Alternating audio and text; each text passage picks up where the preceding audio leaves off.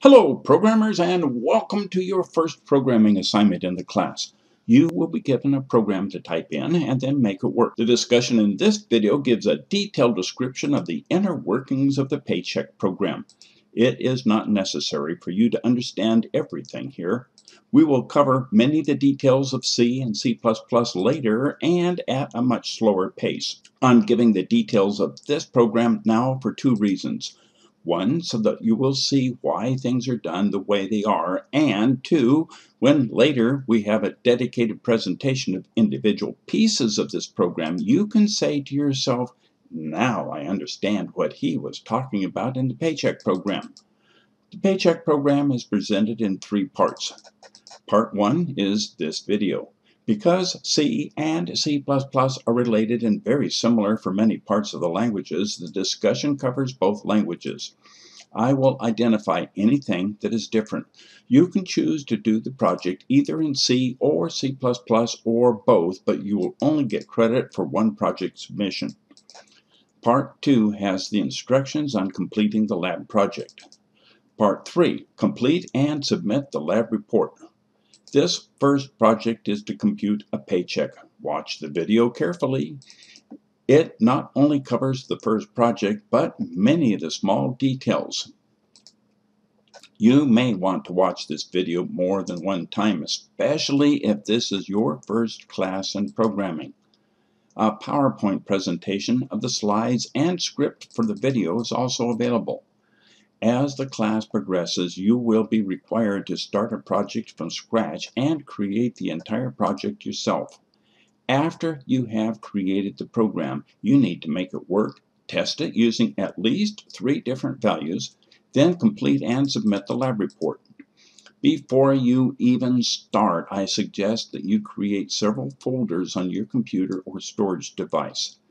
Main folder for the CIS54C/C++ programming class. Keep a copy of the syllabus here. One subfolder to keep copies of all your lab reports. You may want another folder to keep copies of the class presentations. The college removes the Canvas web page about a month after the end of the class. I am giving you all of the code both in C and C++ for this project. All you need to do is to type it in and make it work. Here is the definition for the Paycheck project. Create a program using C or C++ that does the following. Read the employee name, number of hours worked, and pay rate from the keyboard. Separate the number of hours entered into regular hours, which are less than or equal to 40, and overtime hours, which are anything over 40. Compute the pay for the regular hours. Compute the pay for the overtime hours at time and a half. Compute the gross pay, which is the regular hours plus overtime pay. Compute the taxes and net pay. Display employee name, gross pay, taxes, and net pay. The first thing you should do when you get a programming project is to identify the inputs, the outputs, and then the processing needed to go from the inputs to the outputs. The inputs to the program are from the keyboard. They are employee name, hours, and pay rate. The outputs are to be displayed on the monitor. They are gross pay, taxes, and net pay. Once we know the inputs and outputs, then we need to figure out the computations needed to get from the inputs to the outputs. We should also get an idea of what we want the screen to look like when the program runs. Draw it out on paper. As the project progresses, don't worry if the actual program output does not look exactly like your original plan. Plans can change. Here is a sample of running the program with 41 hours at $20 per hour. Since there are 41 hours, 40 hours are paid at regular pay of $20 per hour, and there is 1 hour of overtime paid at $30 per hour because overtime is paid at time and a half. That makes the gross pay equal to $830. Taxes are computed at $116.20, which gives a net pay of $713.80. When we start writing the actual program, legal names need to be used for our variables and constants. Make variable names so that they make sense both to you and anyone who might be reading the program later.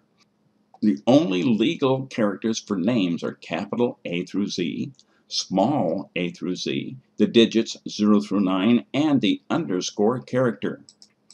Names you create can't start with digits 0 through 9 and should not start with the underscore. Multiple English words can be combined together to form a variable name. To make it easier to see the individual words that make up a variable name, use either camel case or snake case. I am using camel case here. The first letter in the variable name is lowercase. Each English word that follows in the variable name is capitalized.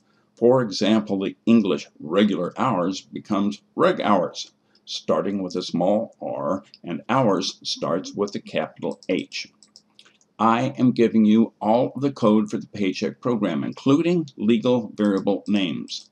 The names I have chosen are hours, pay rate, reg hours, overtime hours, reg pay, overtime pay, and gross pay.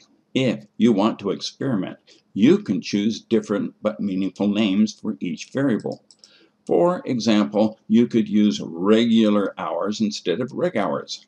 You don't need to use the exact same names that I used, but whatever name you choose, it must be used consistently throughout the program.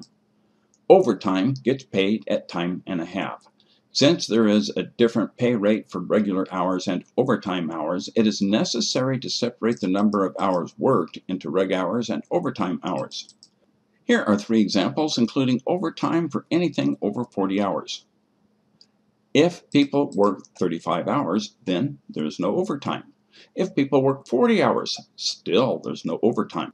However, if people work 45 hours, then the pay is computed at the pay rate for the first 40 hours. But the program needs to make a separate computation for the 5 hours of overtime. Pseudocode is fake code. Its code is not really in any programming language. It's more in English. A lot of times, pseudocode is given to the programmer to say, here's how I want the program to work. And it's up to the programmer to write the code in C, C++, Java, or whatever language is being used.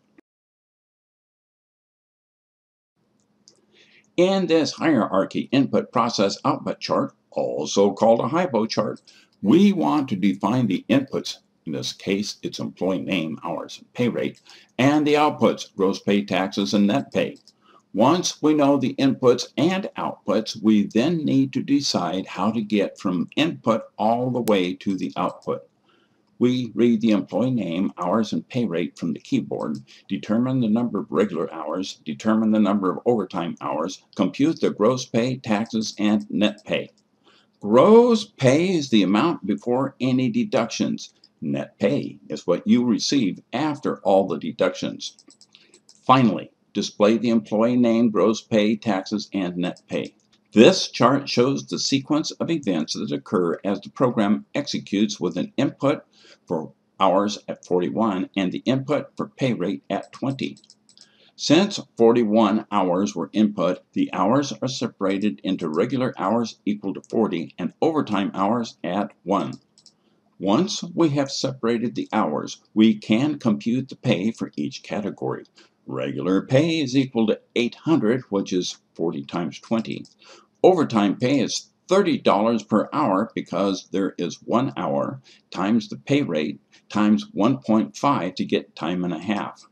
The regular pay and overtime pay are added together to get the gross pay. Taxes are computed as the gross pay times the tax rate. Net pay is everything that is left over after taxes. Therefore, the net pay is equal to gross pay minus taxes. Finally, display the employee name, gross pay, taxes, and net pay. In your mind, keep the program organized to input, process, output. I'm going to use flowcharts to continuously break the program into smaller, manageable parts. Flowcharts are used to represent different steps of a program. The most commonly used symbols are those in the left column. A circle or rounded rectangle is used to indicate the beginning or end. The parallelogram is used for input or output. The rectangle represents some type of process, and the diamond is used to represent a decision. Other symbols can be used to represent subroutines, functions, disks, databases, etc. The concept of structured programs states that all programs can be created with only three constructs: sequence, selection, and repetition, or a combination of any of them. Sequence is the easiest to understand. Program steps are executed sequentially, one after another. Many times the order in which steps are executed is very important. Other times it does not matter. For example, if I were baking a cake, it may not matter whether I put the egg in the bowl and then the flour, or I reverse the two before mixing them with water. However, it would make a lot of difference if I put the cake batter in a 9x13 baking dish and placed it in the oven for an hour and 30 minutes, took it out, and then turned the oven on to 350 degrees. Yuck! This simplified flowchart shows the sequence of steps required for the program. There are no loops, so the repetition structure is not needed. We can expand the CppPaycheck box to show a lot more detail. Here, I have expanded the flowchart to show more detail when computing the paycheck. The center column uses a diamond to represent a decision.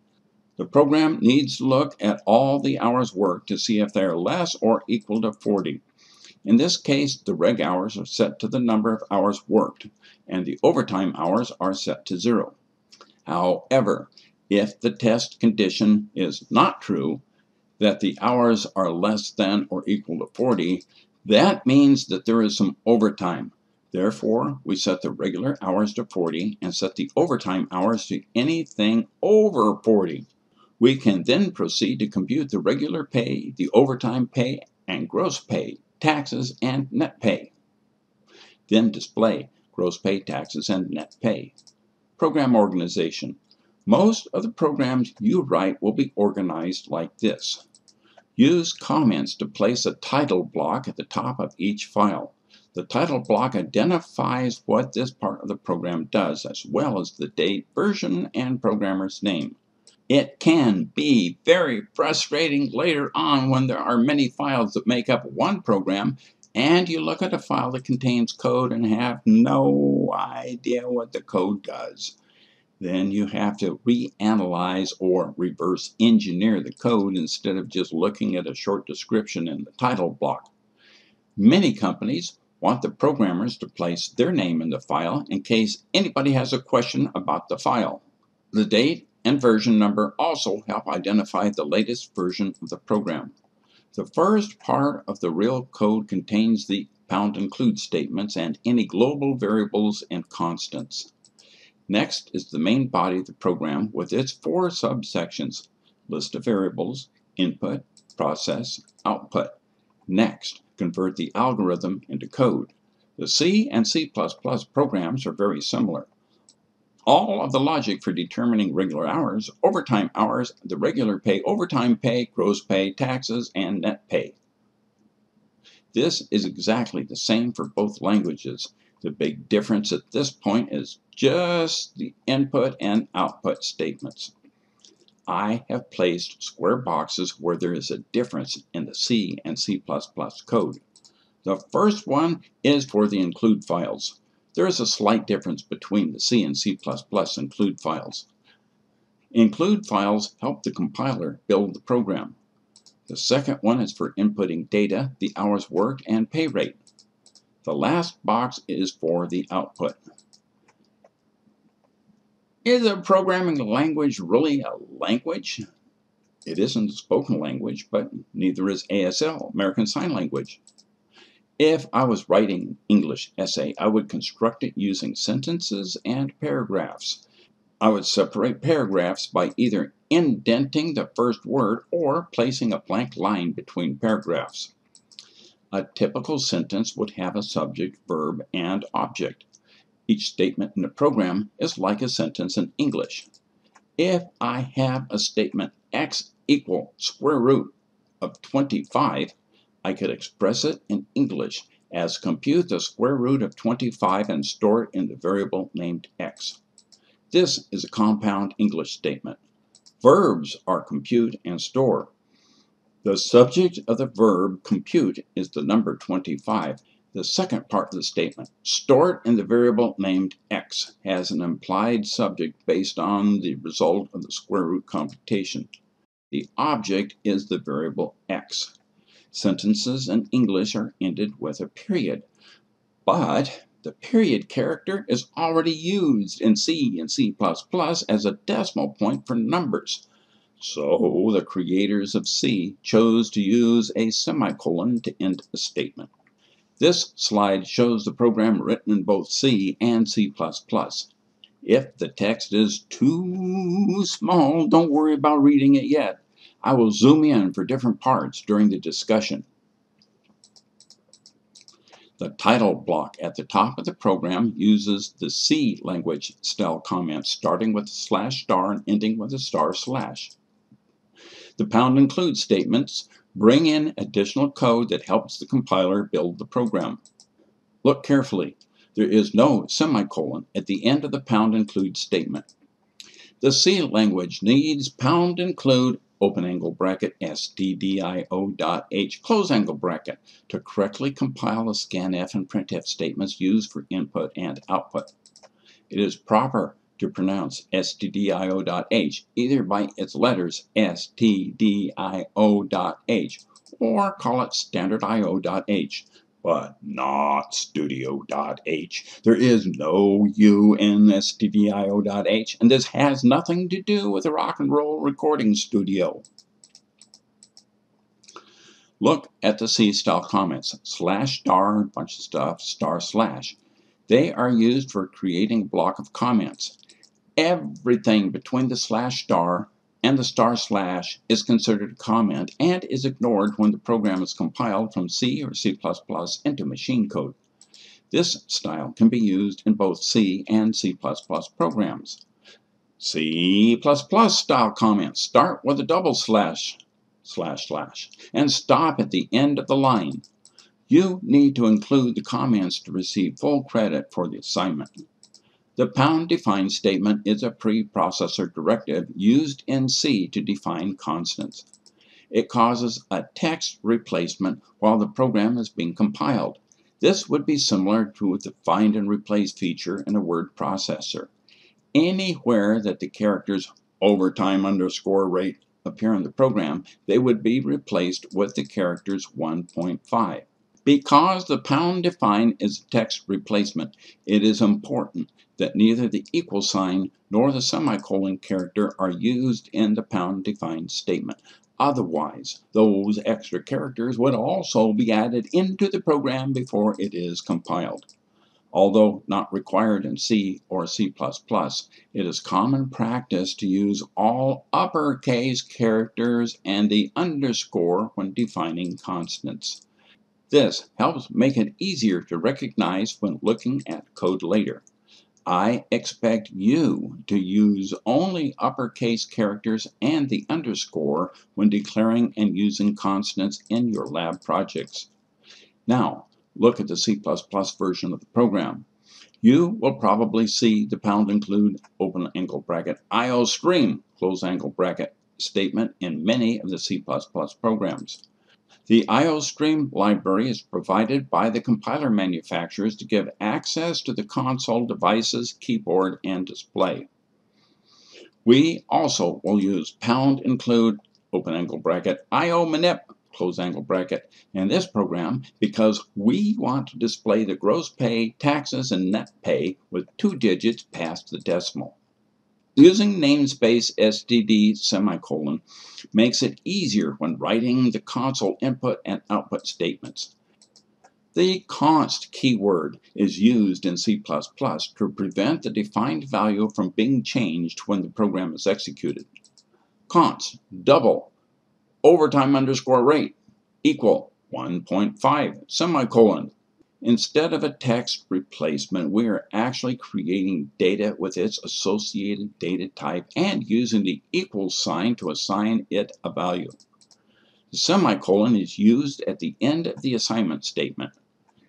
We now have the value of 1.5 stored in memory, and it has the data type of double.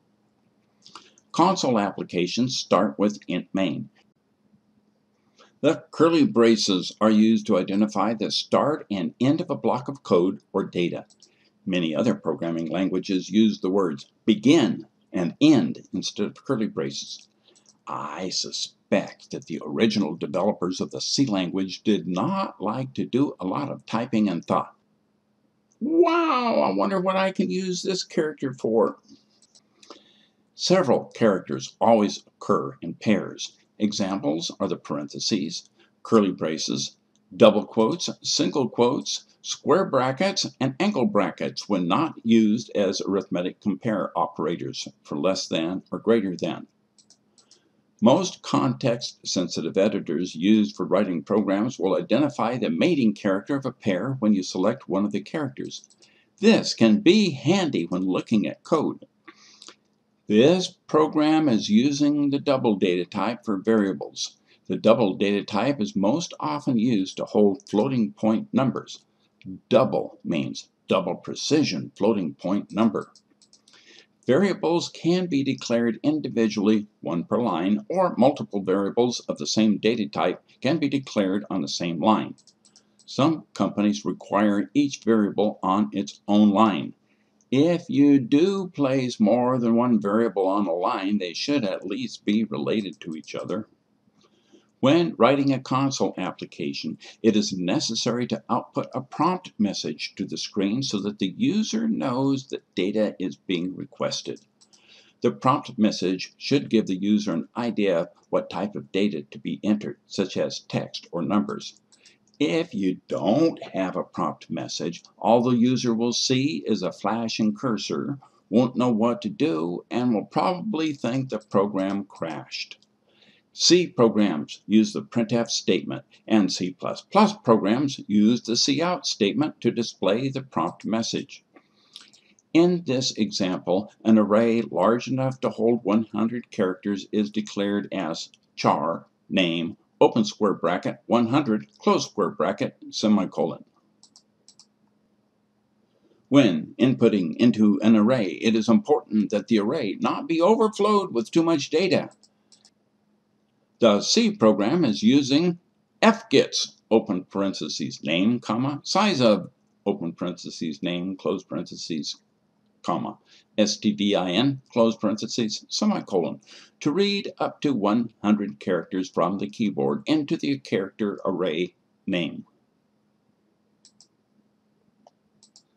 stdin refers to the standard input device, which by default is the console keyboard. We could have also written this command as fgets open parentheses name comma 100 comma stdin close parentheses semicolon. The advantage of using size of open parentheses name close parentheses instead of 100 is that if we change the size of the array, the fget command is automatically updated.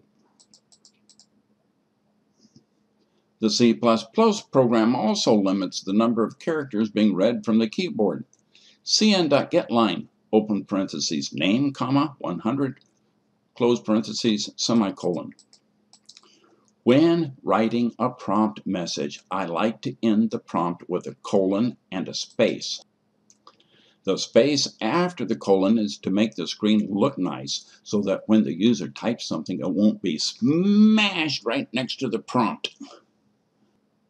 C programs use printf to output to the console screen and either scanf or scanf_s to read from the console keyboard. C++ programs use cout to output to the console screen and cin to read from the console keyboard. Similar code is used to input the hourly pay rate. The scanf statement in a C program is a little complicated to understand. The first thing to notice is that I'm using scanf_s instead of just plain scanf. The plain scanf has been deprecated, which means that it is old and out of date, but still used by many versions of C, including Apple's Xcode. The original scanf could cause problems when reading a string of text characters if someone typed more characters than scanf was expecting.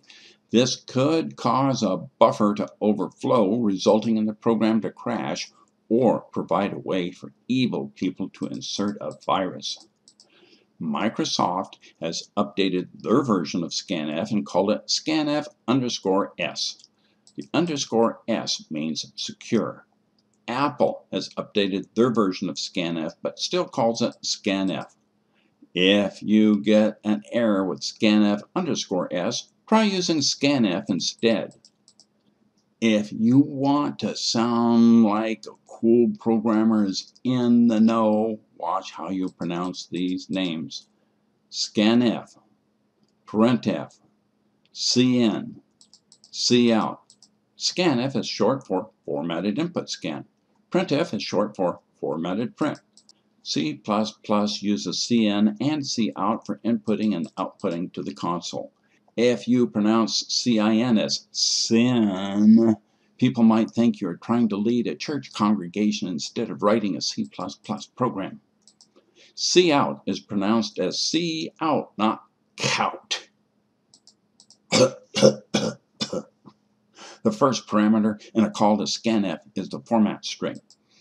It is surrounded by double quotes. The format string tells scanf what type of data is expected to be typed at the console. The Paycheck program is using quote %LF quote in the format string because it is expecting data that may have digits past the decimal, and the input data is going to be stored in a variable named hours whose data type is double. Double is also known as long float. When you are typing the program, make sure that you type lowercase letters for %LF using small lf and not the number 1. The number 1 and small l look almost identical in many fonts. Each part of the program likes to protect its own area in memory and its own data. It is like there is a magic barrier between scanf routine and your program that under normal circumstances can't be crossed. Since scanf needs to store data from the keyboard into your part of the program, it is necessary for your program to provide the address of your variable to scanf. For example, if the 4 characters 37.5 are entered at the keyboard and the scanf control string is %LF, scanf will internally convert those 4 characters into a floating point number 37.5. As used here, the ampersand is called the address of operator. Because your program is providing the memory address for a variable named hours inside this part of the program, scanf knows where to store the data in memory that belongs to your part of the program instead of somewhere else in memory. Just to make things confusing later, the ampersand can have different meanings depending on where it is used. We have finished the input section of the program. Now it is time for the process part of the program. We can use the values that were input to compute the actual paycheck. The first thing that needs to be done is to separate overtime hours from the hours that were input at the keyboard. The if-else statements are used to determine the number of regular hours worked and the number of overtime hours. The if statement has a logical expression enclosed within the parentheses that is testing to see if the hours are less than or equal to 40. The logical expression must evaluate to either a true or a false. When the expression hours less than or equal to 40.0 evaluates to true, that means there is no overtime and the block of code attached to the if statement is executed. When the expression does not evaluate to true, the block of code attached to the if statement is skipped over and the code attached to the else statement is executed. Be careful that you do not put a space in between the less than or equal operator. I know there are spaces in English when we say less than or equal, but the 2 characters in less than equal form the comparison operator in C and C++. Also, Be very careful that you do not put a semicolon at the end of the if statement or the end of the else statement. There is no overtime if the logical expression evaluates to true, so just set the regular hours to the number of hours worked and the overtime hours to 0. When the expression isn't true, also known as false, the block of code attached to the else statement is executed. Then there is overtime. The first 40 hours get paid at the regular rate, but anything over 40 gets paid at time and a half. Set the regular hours to 40 and the overtime hours to anything over 40. This program can process a paycheck that does not have overtime, 40 hours or less, also a paycheck that has overtime, more than 40 hours. It is important to test both conditions. It is also important to test the program at 40 hours. This way, we are testing the program for less than 40, equal to 40, and greater than 40. It is not necessary to test the program for every possible value that is less than 40 or every possible value that is greater than 40. The computations for the reg pay and overtime pay are fairly straightforward.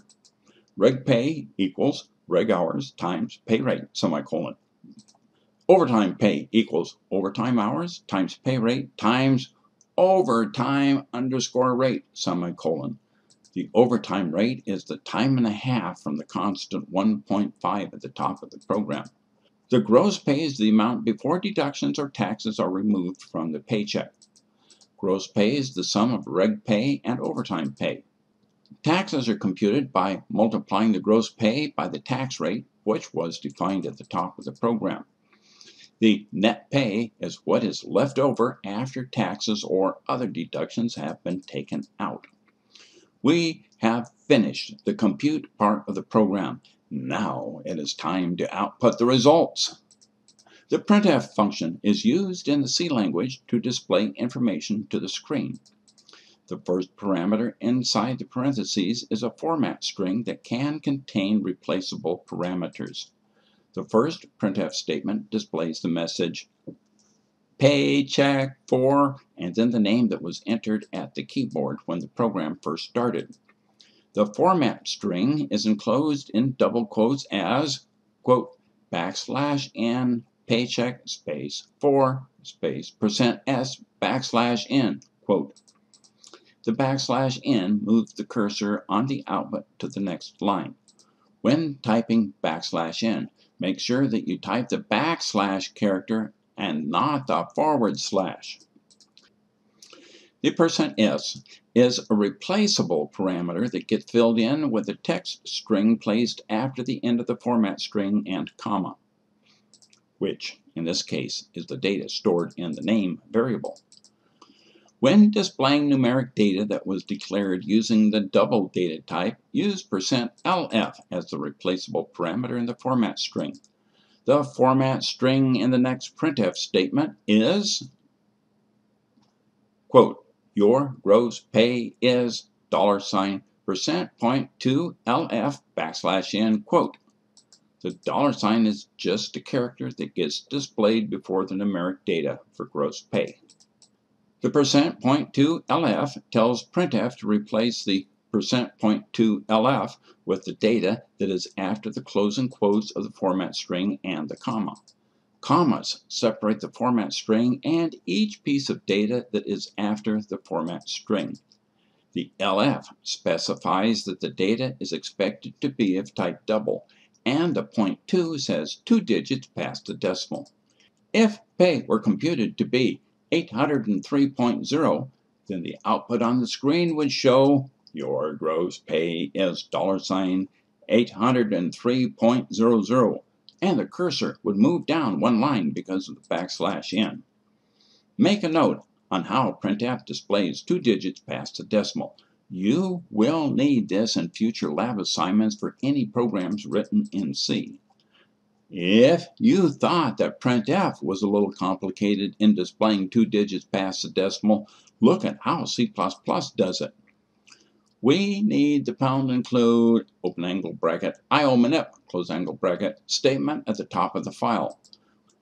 We also need cout less than set iOS flags, open parentheses, iOS : fixed vertical bar, iOS : show point, close parentheses, semicolon. The vertical bar is usually located right above the Enter key on most keyboards on the same key as the backslash. Now all we have to do is set precision, open parentheses to close parentheses, before displaying a double data type. Depending on which development system you are using, you may need to insert the line system, open parentheses, quote, pause, close parentheses, semicolon, right before the return 0 to prevent the output window from closing immediately after the program ends and before you even have the opportunity to look at the output. This will not be necessary if you are using Xcode or NetBeans. It also won't be necessary if you use the Control plus F5 to start a Microsoft Visual Studio C+ program without debugging. This may seem like a big task for your first program, but a lot of the code is missing to make a robust program that is more user-friendly and able to detect and handle bad inputs. Here are some of the things that are missing that we will need to learn how to process in later projects. Check for negative hours or pay rate. Check for hours greater than 168. There are only 168 possible hours in a week. Check for excessive hours or pay rate. Check for illegal inputs. Congratulations on completing your first C or C++ assignment. I hope that you were not only able to complete just the lab report and submit it, but also that you gained an understanding of how this program works. Refer back to this lab assignment when working on future labs for instructions on creating a C or C++ program. Bye for now. Dandolf signing off.